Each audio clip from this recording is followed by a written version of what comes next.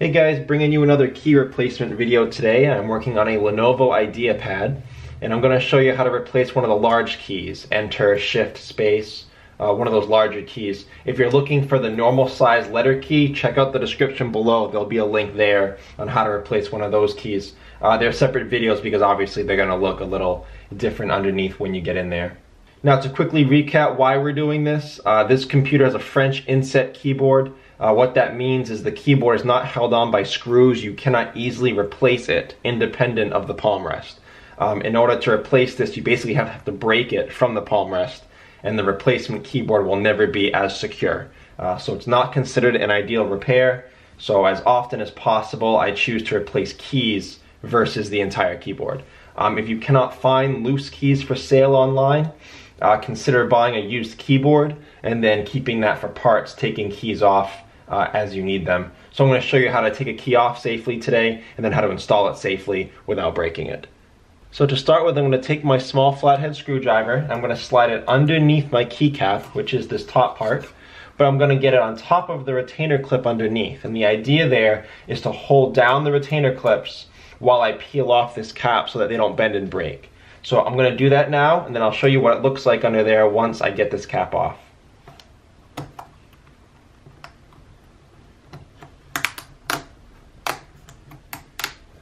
Okay, so as you can see, that came off fairly easily, and as you can see, my flathead screwdriver is holding down those white plastic clips. So I'm going to put that keycap off to the side. This is what you're looking at underneath most of these larger keys.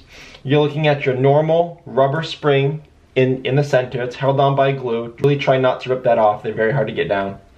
You're looking at a couple white or black, get this out of the way. My driver is magnetized, so it's being a pain in the butt. You're looking at a couple white or black plastic retainer clips, and then you're looking at one or two metal stabilizer bars. This one runs along the top, this one here ran along the bottom. So in order to get this out, the stabilizer bars come out easy enough. They're pretty free-flowing in there. They slide back and forth. They're put into holes on either side. Just take one, slide it out of the hole, slide the other end out of the hole, and that comes out fairly easily. Same thing with the bottom. Now, in order to get these retainer clips up, they're a little more tricky. Now, most of them are held in the same way. They're either held in by 4 metal pins near all 4 corners, or they're held in one side by a metal bracket in the center. So you'll either have 4 near the corners or 3. 2 near the corners, 1 in the middle. Now the idea is to find the pins that are closest to the edge. So in my case, it's these on top.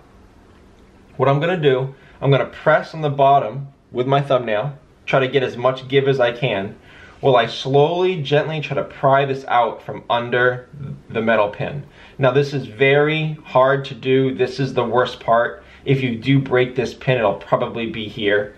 And I'll show you why once I get this out. So I'm just gonna push on that, try to pry that up. That side's up. I think I did it without breaking it.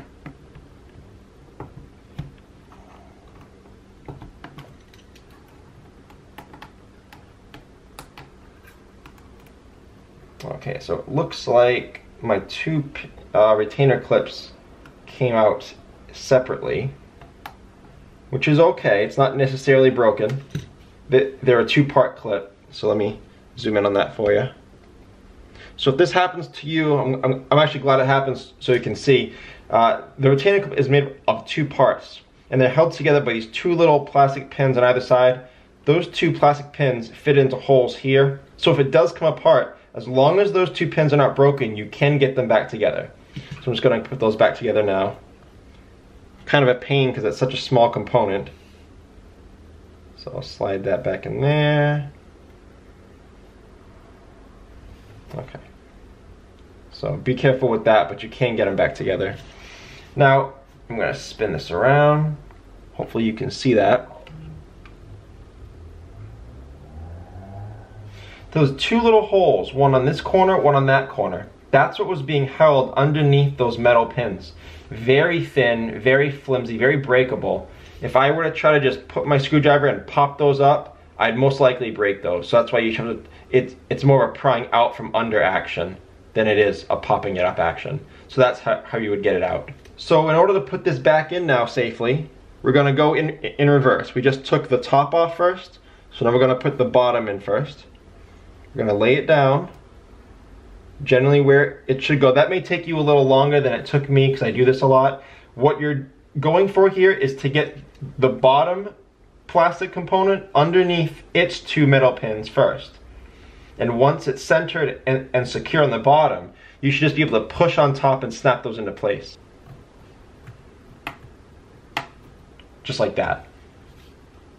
So now that that's in place, we're going to make sure that our stabilizer bars, we're going to take that top one, slide it into the hole on the left, into the hole on the right, lay that down, try to, and again, it's pretty loose, it doesn't snap into place. So get that as centered as possible. Do the same if you have a second one. Some of the smaller ones may not, like if you're doing the enter key, that may not have two bars. Okay, so it looks like my top is centered, looks like my bottom is centered. And this may take a few tries again because those are just free flowing and you gotta snap them in. But then you put your cap on and then press it in place, snap it in. Okay, so mine went on first try, so that's good. But again, you may take a few tries because especially with those metal bars, they have a lot of room to play in there, so they may not be perfectly lined up. So if you get it snapped in and it feels cockeyed, half snapped in, half didn't, just take your flathead again, go in there, safely take it off again, try lining everything up, and then snapping it down, and you will eventually be able to get it, assuming neither retainer clip has been damaged. That's how you would fix a larger key on a Lenovo Ideapad. Please like and share if it was helpful, subscribe if you enjoy do-it-yourself computer work, and if you had any questions or comments through this process, check the frequently asked questions below, and if you don't see your question, leave me a comment. I'll try to get back to you a few times a day at least. Thanks so much for watching, guys.